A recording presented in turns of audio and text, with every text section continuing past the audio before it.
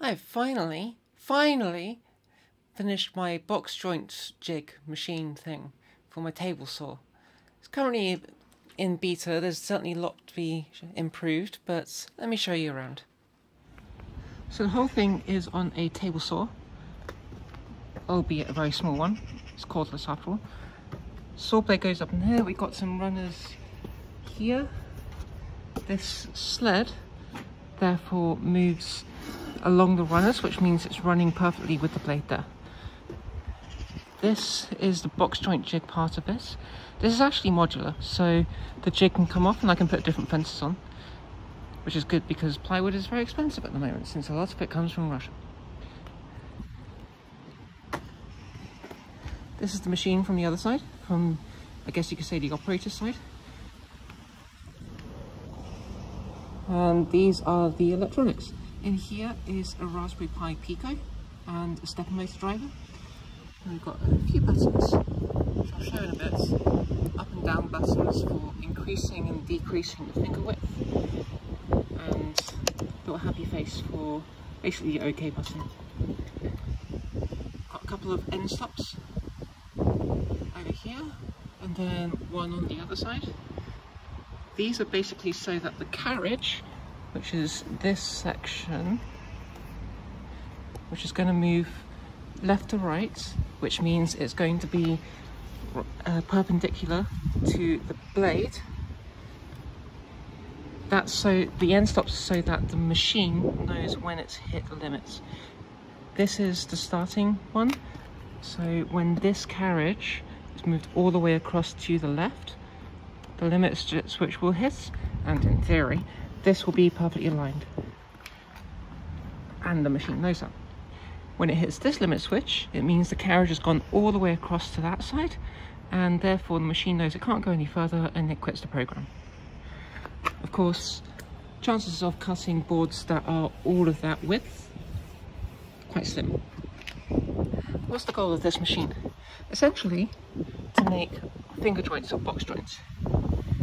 It looks something like these. These are earlier test cuts, and what these are, basically we can see the wood grain going along here.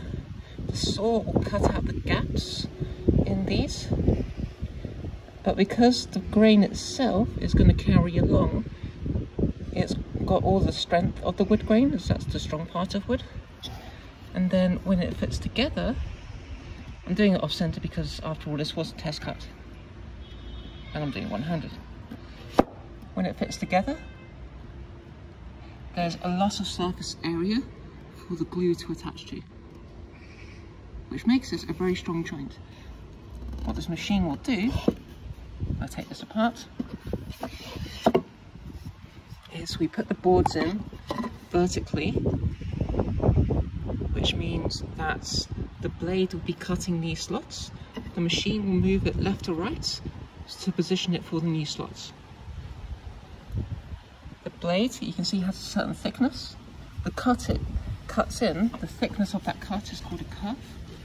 So what we can basically do is, if we know the width of this blade, we know the minimum finger gap we can make.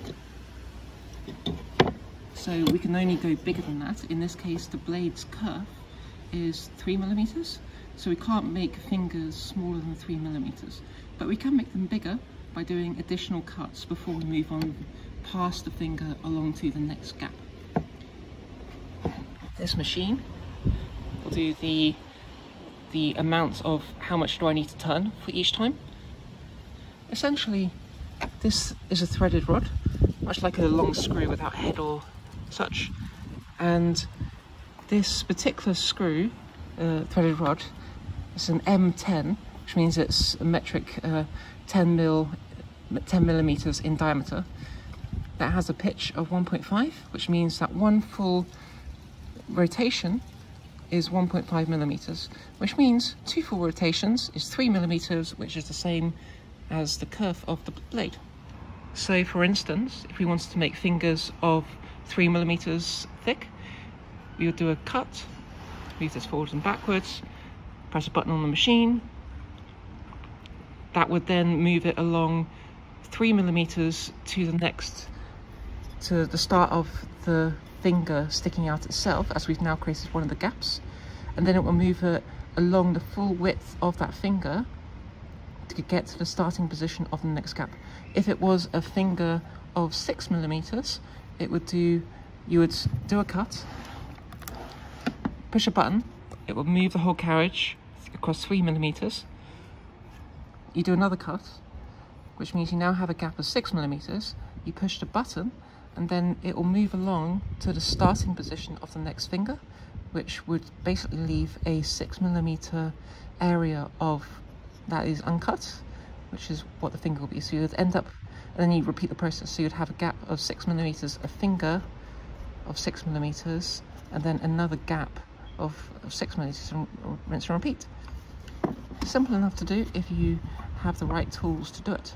I'm just going to make the depth of cuts correct. So simply put my bit of wood next to the blade, next to the highest point of the blade. We've got a crank for it to raise and lower the blade. And then I just lower it down until it's a bit beyond. You don't want to go for exactly, because nothing ever works out exactly. We're going to go a bit less than that.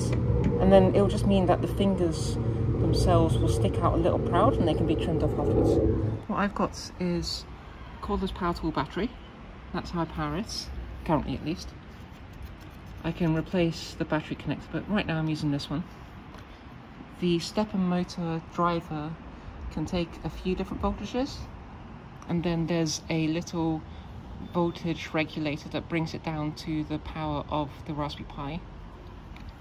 So you can see we're not all the way across yet. We haven't hit the end, we haven't hit the switch. And there's still a gap here. So let's turn it on.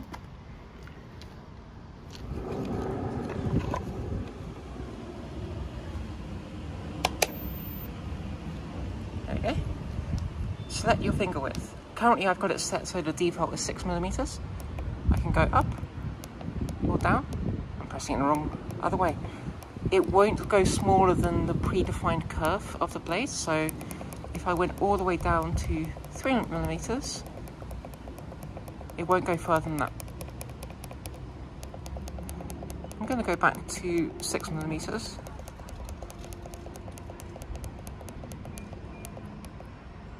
Right, so now I push the button and things will start happening.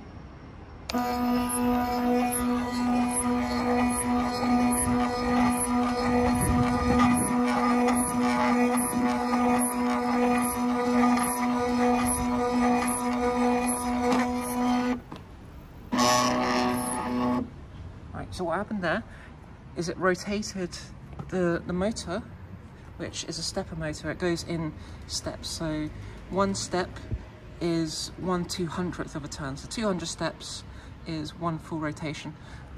It went all the way until it hit that switch, it backed off a bit, and then it did the same thing slowly, so it is, in theory, in the right place. If it needs adjusting, we can see that the limit switch itself is in this little slot, which means I can loosen these, adjust it slightly, put it back in the right place, which, to be clear, is a pain in the bum, but doable at least. Right, so the instruction now says, put in boards, do not clamp, then press OK. I'm going to put in my boards, as it says.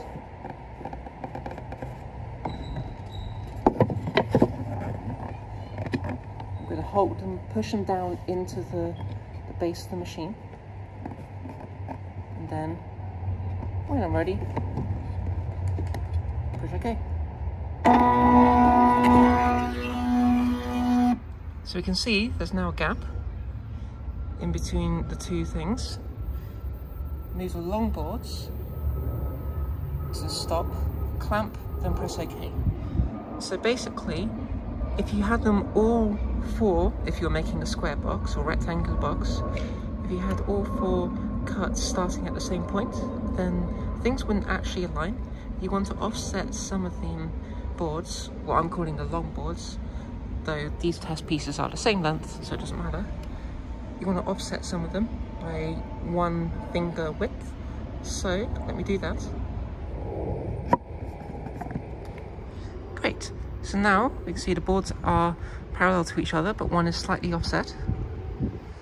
And now, as the instruction says, I'm going to clamp.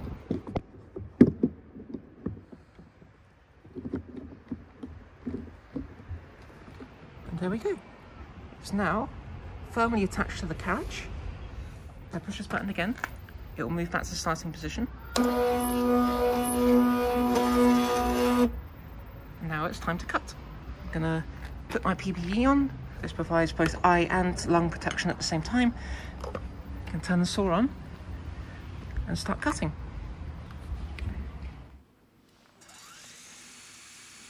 And to perform a cut, you just slide the table saw sled forwards and backwards, and then push a button. The machine will move itself into the next position. You perform the same process. So you can see me hitting the button, and it's going to skip 2 spaces for the next part of the finger and then cut. Press the button again, it just moves. And that's really it. This is all real-time footage of operating the machine. Does everything for me except push it forwards and backwards. In theory, could even get some sort of contraption to deal with that. But, I mean, that's beyond the scope of this project, shall we say.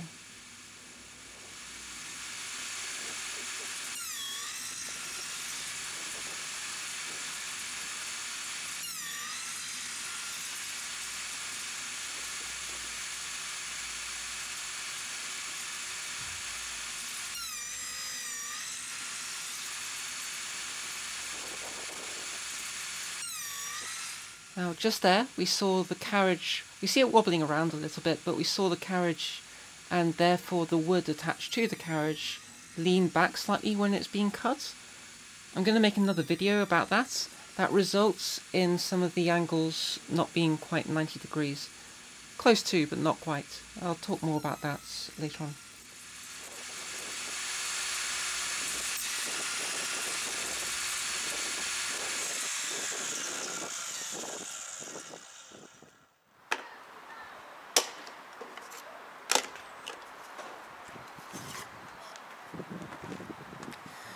Bit of tear out on the back, but let's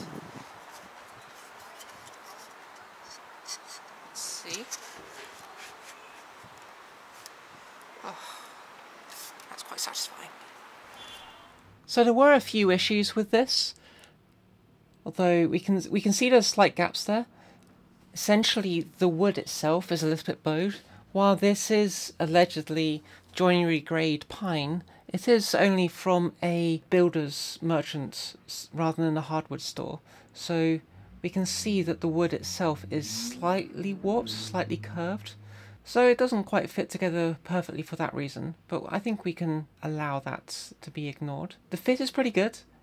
It's a little bit tight perhaps, but I can adjust for that in the code. The edges do not quite feel flush. You can see when my thumb is rubbing over, that's largely due to the wood being warped again. Now another issue is that the cut is not quite perfectly 90 degrees. Now I'm going to make a separate video about that. Of course I'm trying to show this to the camera as if I actually get it at a decent angle. I don't get it at a decent angle. Take my word for it, it's slightly off 90 degrees. Essentially we can see from the footage of from the GoPro that sometimes the carriage slightly deflects when the cut is being performed, and that's essentially due to lack of support behind the material in that area. But otherwise I'm pretty happy with this. That was my very first test cut with the machine operating itself. The test cuts at the other end were from a previous iteration where it was entirely hand cranked, but overall pretty satisfied. There's going to be a bit more work to do on this, but it is pretty much usable as is. The MicroPython code on the Raspberry Pi Pico, this is pretty much my first attempt at coding at this level, and I'm sure it is terrible, but I will make the code available on GitHub, along with more information on the parts. But for now, take care.